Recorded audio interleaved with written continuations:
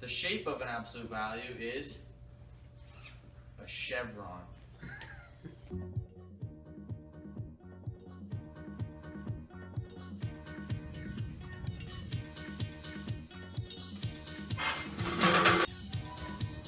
Absolute values.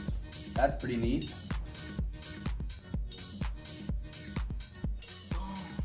Two. Value is absolute. Sweet.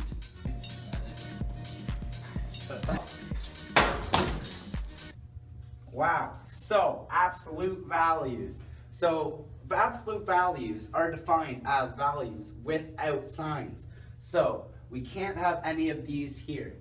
No signs at all, especially this sign right here. That's not a cool sign at all. Wow. Wow. So many different signs.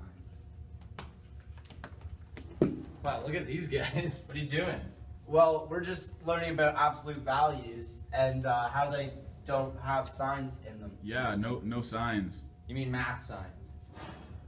Oh. What? Wait. These boys can teach us. Why, do you need help? We got all this stuff right here. Let's go.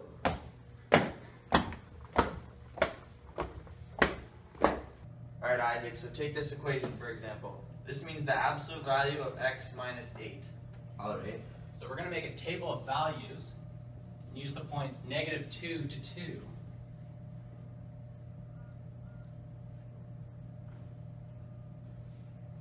We're going to sub these into the equation and see what we get. So negative 2 minus 8 becomes -10. Put -10 inside of these.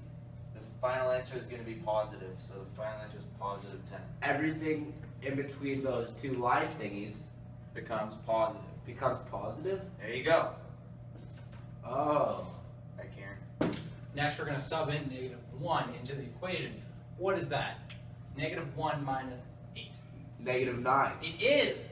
What do these lines do? Positive. Yes! And it's just going down by 1 now. There you go. You got the pattern. That's neat. Whoa. What do you think you're doing?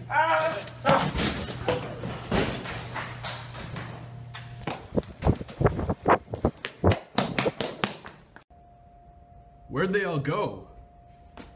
Oh, jeez, that was so scary. Boys, I got the board. Oh, thank you. Perfect. Oh, That's neat. now we're going to graph it on the number line. Cool. All right, so now we're going to graph x in absolute value notation greater than 2, all right? So here we have Kieran writing down the number line. All right, and so every value that is greater than 2 when it's in absolute value notation will be graphed on this number line. So say we have -3. It is going to actually equal +3, which is greater than 2. That's good. But say we have 2. 2, that's not greater than 2. So we're going to have to put a hole there. That is not going to be allowed on the line. All right, so hole there, hole at -2 as well. All right, now every value that is positive will be positive. So we are going to do that. That is how you graph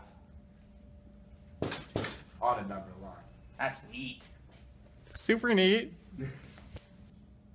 Now, to evaluate an expression with absolute values, we want to start in the brackets, which could be considered these.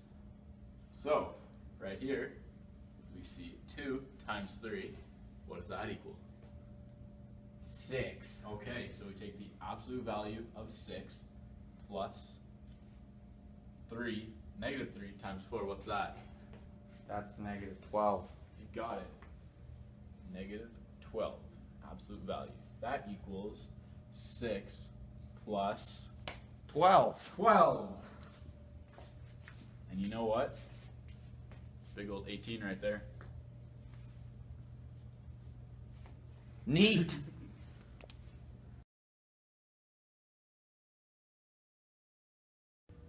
Is it good? Sophie.